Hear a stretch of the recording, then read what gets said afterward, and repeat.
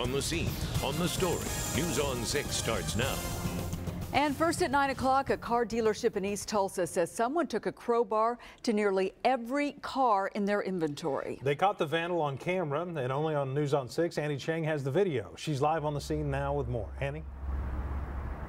Craig and Terry, the family that owns this dealership, tells me that they think someone might have been trying to get revenge on them after they had to repossess his car.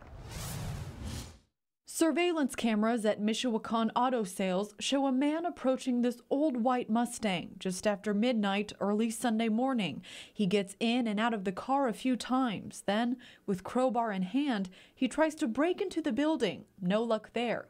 About 3 hours later, he starts his rampage, walking down the row of used cars for sale, smashing the windows out of each one. He doesn't try to miss any car. He goes for all of them. Jennifer Maldonado and her siblings all work at the dealership. Their dad, Domingo, is the owner, so the entire family depends on these sales. Well, it's devastating because we put in all our hard work into this business, and to just watch someone come in and be careless for what is going on, is where we make all our money from. The vandal hit 28 cars on the lot, and the family tells me most of them aren't insured, so they'll have to pay several thousands of dollars to get them fixed. The Maldonados think this might be an act of revenge. The Mustang is a repo, they explain, and the vandalism might be a way of getting back at the dealership for repossessing the car.